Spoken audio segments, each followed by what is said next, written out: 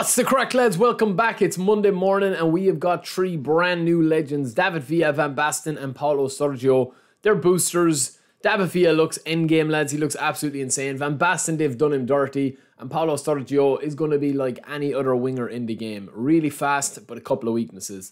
The big news is probably David Villa, right? This is from his Valencia playing days. He's got the Valencia haircut. I remember actually having a Valencia jersey back in the day because I loved David Villa. He was just a really good goal scorer, you know, no fuss, really fast, really explosive. And I definitely think that this is going to be a card that a lot of people will want. Van Basten, I know a lot of people and a lot of you guys have been waiting for him since his last card that came out. As with every card here, if you already have the big time version of Van Basten, or if you've got any version of David Villa, or you've got Saviola, Michael Owen, or Mario, run and gun, there's no real added incentive to getting these apart from, you know, you just want to spin and play with some of your favorite players. But I think that what they've done now is they've kind of created like one type of card, and then they have multiple versions of that card. So, for example, Romario, Saviola, Michael Owen, and now David Villa. They're all very similar cards. I know they have different play styles, they'll have different skills and stuff, but you know what I'm trying to say is that they kind of give you a couple of chances of getting similar type cards that you can build and not have to spend for them all. That's obviously for newcomers and it's for people that really want to kind of collect the best type of cards, right? But we're going to go in and just show you some really quick, simple builds with no fuss, man. The way the gameplay is at the moment now, it's all about your experience of what you want to get out of it. We're going to be doing a big stream today. We're going to be training a lot of cards. We're going to be doing the live stream because the free reset is going to be gone. And also, we're going to be talking about a lot of the new legends. But with the way the gameplay is gone at the moment, you have two decisions to make, right? You've kind of got two big decisions to make depending on how you want to play. The first one is how you actually want to set up your squad. Do you want to be going for wins above all else? Are you pushing rank? Are you pushing division? Are you pushing all that sort of stuff? And then the other one is kind of an experimentation type fun, kind of social way of playing, where you're trying out different players and you're not really worried about whether you bang in, you know, a goal a game with Van Basten. Because Van Basten will be a fun card to use, right? There's no doubt about that. So I'm going to hide my face cam here and we're going to go through the players. These are also a part of this pack here that you see. So you've got one or two players in here that are actually quite interesting. But I would say that the only pick out of this selection is Dembele. And we're going to start with him, right? The rest of the three players will leave Van Basten and David Villa to last. But Dembele and Paulo Sergio are very similar cards. Ben Yedder, I don't think is worth... Like, there's nobody else worth spinning for. If you're in this pack and you're thinking, right, any of the four that I get here for a couple of thousand coins, brilliant. If I don't get them, then it's obviously going to be a bust.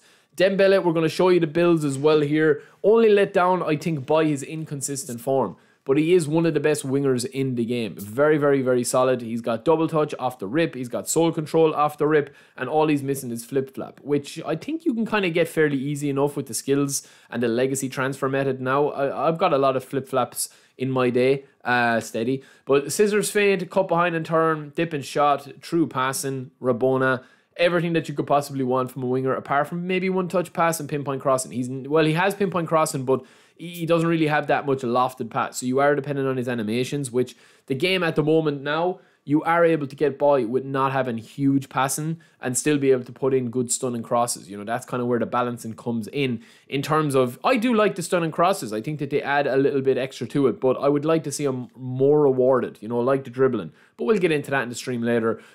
We'll show you the build for Dembele very, very quickly here as well, because it's a fairly easy build. You're going to be going with 8 into shooting, 3 passing, 8 into dribbling and lower body, and then 11 into dexterity. That's going to give you a beast here. Obviously, all these training guides and all these leveling guides will depend on what manager that you're using.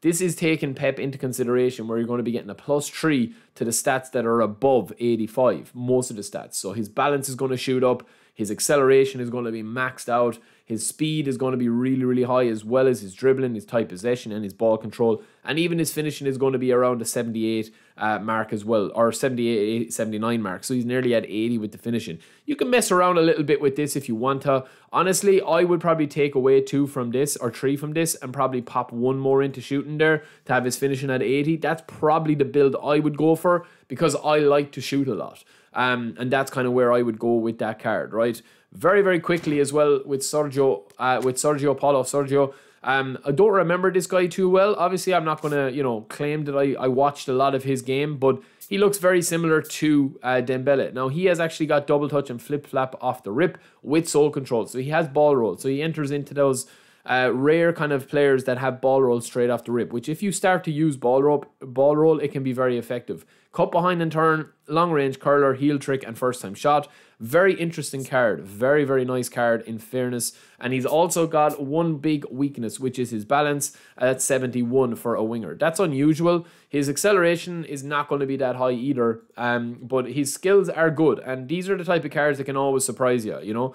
But that is the build that we've gone for 5, 1, 11, 12, 4. That is going to take into consideration either using Xabi Alonso or Pep. But to be honest, boys, listen, once you are getting most of your important stats over 90, don't worry too much whether it's 91, 92, 93. Once you're able to get them as close to 90 as possible, 90 is where the threshold is for a lot of the upper tier stats. Anything over that, and I'm going to go through this in my live stream today, it depends on your playstyle to give you an extra 1%, you know, in terms of what you're going to be getting. So, for example, his tight possession is going to be 90 with the booster, which is going to be nice, but his dribbling is going to be maxed out pretty much at like 98. You're not going to see a massive difference between 90 dribbling and 98 dribbling, just because where the game is at the moment, that's just where things are. But finishing is there, acceleration, his balance is the one key issue with this card, and I think it does kind of ruin this card a little bit. Moving on to Van Basten and David Villa. We'll start with Villa because a lot of people will be asking me about David Villa. As I said, I used to love watching him, and then he went to Barcelona and he was just beastly. Goal poacher, very, very nice. He's got the old school 25-year-old David Villa haircut with the little facial hair as well. Very iconic back in the day. This guy is very, very nice. He's got striker's instinct. He's got finishing in at 84, acceleration at 80, and unlike Paulo Sergio, even though they're kind of similar, well, I know David Villa is a bit shorter than him, right? But he has actually got really nice balance and tight possession off the rip with 32 levels. Very, very nice. And we're going to have double touch. We're going to have soul control. He just needs flip-flap to get that ball roll, which is very nice as well. He's got long-range curler, chip shot control, first time shot. Have you guys noticed that a lot of players now have not got low-lofted or one-touch pass?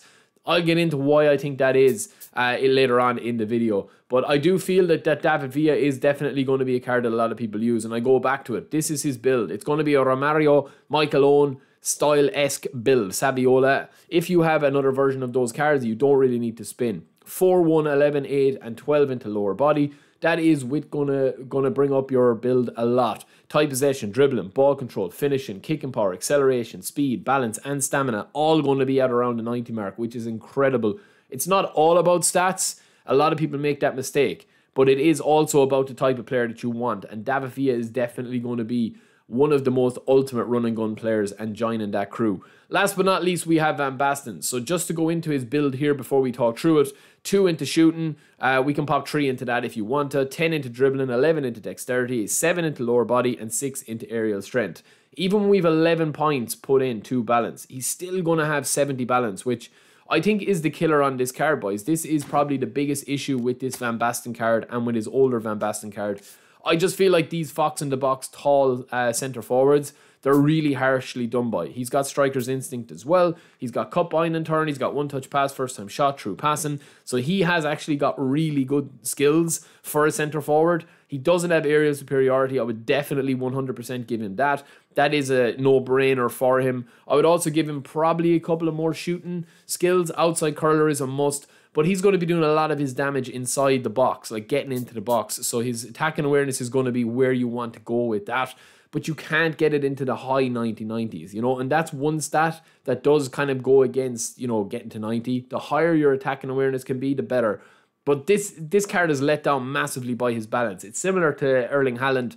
Haaland's balance should be at least 75 off the rip, if not being able to go to 85, 90, you know, because the balance stat is so important for holding onto the ball when you have it. It works in tandem with the tight possession. So if they don't have one of them, it's going to be an issue. But we'll get into that in the live stream as well later on. But lads, that is it for just a quick one. The rest of the players in this box I don't think are really worth spinning. If you have the old-time version of Van Basten or you have a centre forward that's a target man, I don't know, is he worth it? David Villa, if you have Romario, Saviola, Michael Owen, any of those run-and gun players, even if they're previous versions of the card, I don't know if David Villa is worth it either. And Paulo Sergio is just a generic winger that has a couple of weaknesses. You know, he's nice skills, but a couple of weaknesses with his balance. So let me know what you guys think. That is the European Club Attackers. We will be back later on in live stream with a big stream. Until then, have a good day, and I'll see you in a little bit.